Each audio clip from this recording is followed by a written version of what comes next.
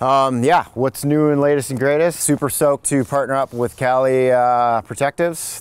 I've been a big fan of theirs for quite a long time. They strive to make the safest helmets on the market, and I'm stoked on that because helmet safety is a huge concern of mine. In Quebec in the mountain region, and I'm just checking out the snow bike that I'm supposed to be riding for the Red Bull Sledhammers. In February, Red Bull kicked off a new event called Red Bull Sledhammers.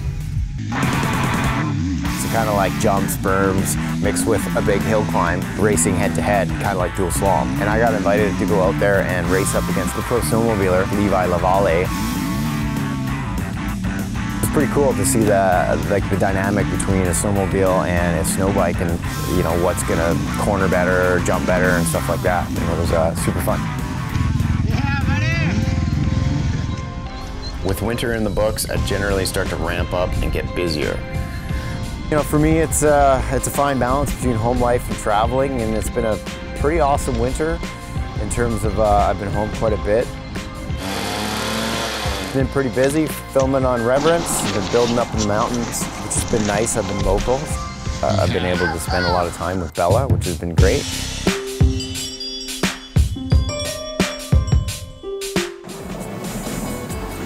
March saw me getting on a plane, heading to Rotorua for Crankworks New Zealand. A couple shred bowls, staying away. I did some of the fun events. I did some speed and style, dual slalom, and then the whip off.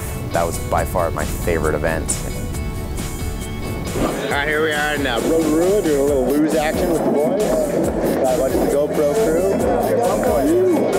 Look at that, okay, get into it.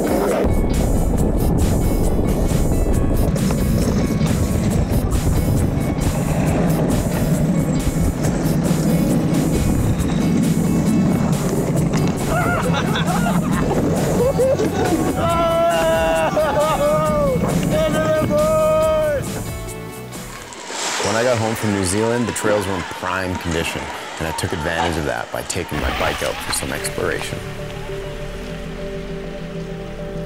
For the most part, people that are anti-e-bikes, as soon as they get on one and actually go for a big ride, are generally a believer right away.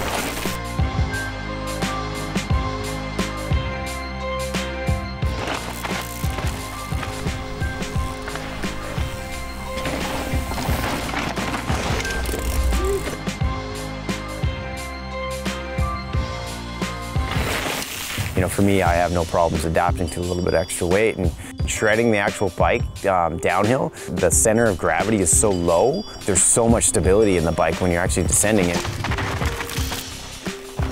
These mountain bikers all have a duty to be stewards of the land.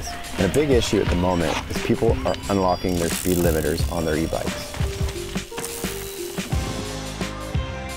The reason it's an issue is because lawmakers worldwide decided that on the speed that when gone beyond, it is no longer considered a pedal assist, and now considered a motorized vehicle.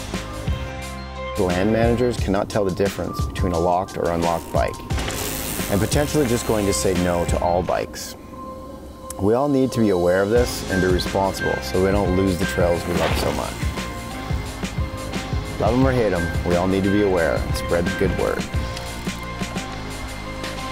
Are we hitting the dirt, bro? Next episode, I'll be hitting Bend, Oregon for Sage Fest series, then to Reno for Zink's Gathering, biggest little fest. Stay tuned, it's gonna be a good one.